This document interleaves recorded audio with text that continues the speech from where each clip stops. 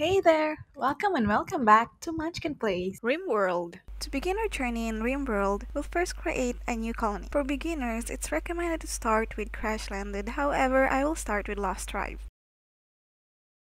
I will try Povey as my storyteller, medium, and reload anytime. So I will just randomize the seed, leave the coverage to 30% and all the other options to default. After generating a world, we will choose a suitable location based on the planet size and other environmental factors. It's time to choose the colonies who will join our settlement. Each colony has unique skills, traits, and backgrounds that will shape the future of our colony.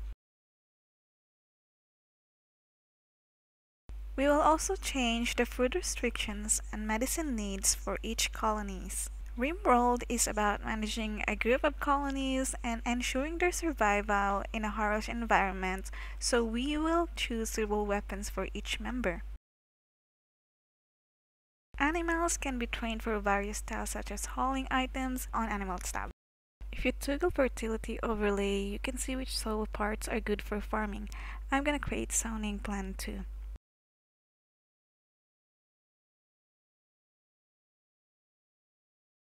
It's time to create a growing zone for our farming. You can find it on zone menu and we'll choose what plants we want to grow in our colony.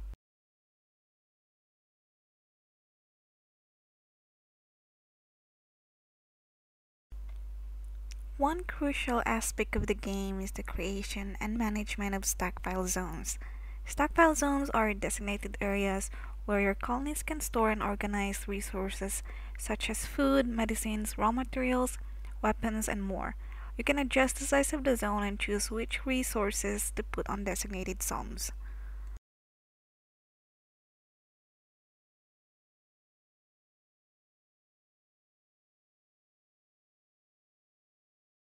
Next is building a butcher table for butchering animals, mechanoids, and even humans.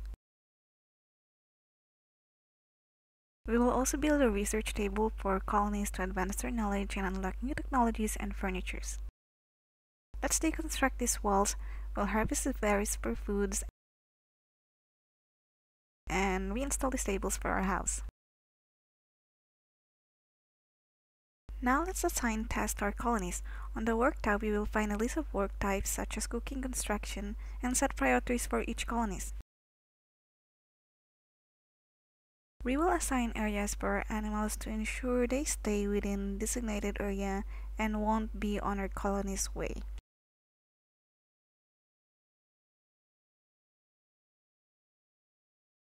To protect our resources, especially foods, we will build a wooden wall for now. We will change it later for better protection as wooden walls are prone to fire.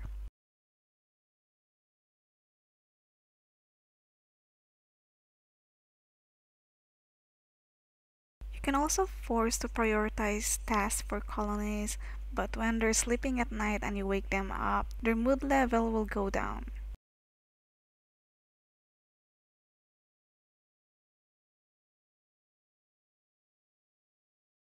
Now our research table is complete. First we can start researching stone cutting. We'll hold these stones for later. We can trade resources with visitors that have question marks on them.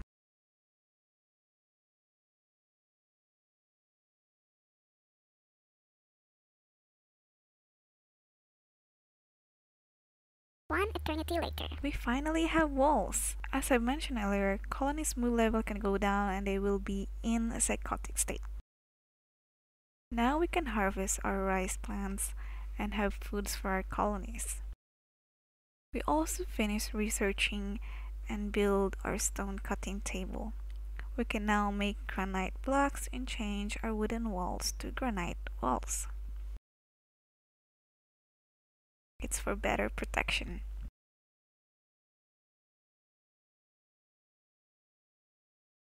It's time for another research. This time, complex furniture research to build wooden beds.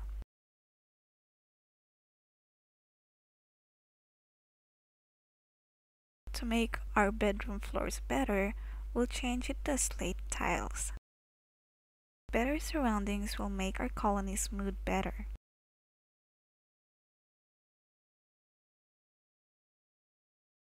We will also build wooden floors for our house so it will also look better.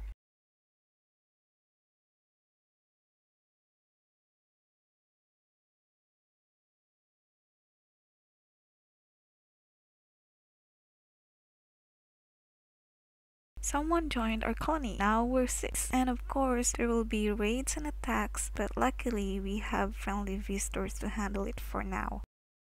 Let's haul our enemy's remains. We'll butcher it on our butcher table and store it for our pet foods. Sometimes our colonists can even consume it too. Just turn our enemies into tonight's dinner. Thanks for watching. Please give it a thumbs up and subscribe for more content like this.